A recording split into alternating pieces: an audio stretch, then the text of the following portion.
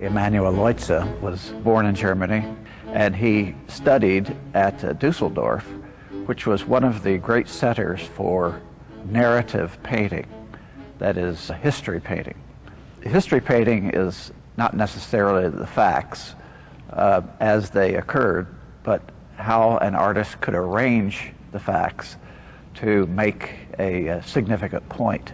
This is a study by Emanuel Leutze for his large mural in the House of Representatives side of the national capitol. It was painted about 1861, right at the time when the nation was going through the throes of a civil war. This is Leutze's narrative of unity of the country, the manifest destiny from sea to sea. When I see a painting, the first thing I do is I look at the entire composition. In the composing is the message.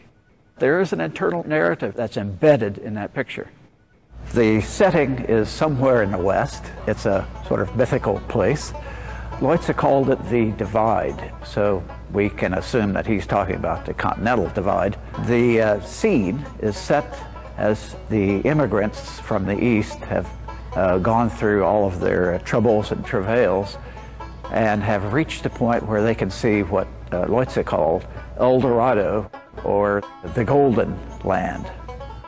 And he uses color and light in symbolic ways.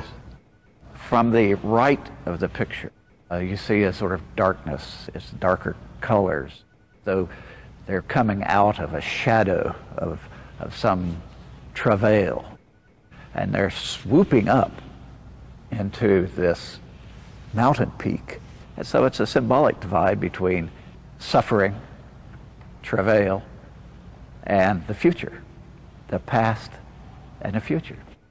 The idea of manifest destiny was that this was a will beyond human control. That is, somehow this was destiny, and it was seen in history as well as in religion. The figures represent American types, the frontiersman with his buckskin, farmers, ranchers of various kinds, pioneers with their heads bandaged. And then, of course, we've got this pioneer Madonna. In the borders, you'll see small little vignettes. These vignettes show us a historical imperative to move west. We've got Columbus, Moses and the Promised Land. There's the three kings moving west.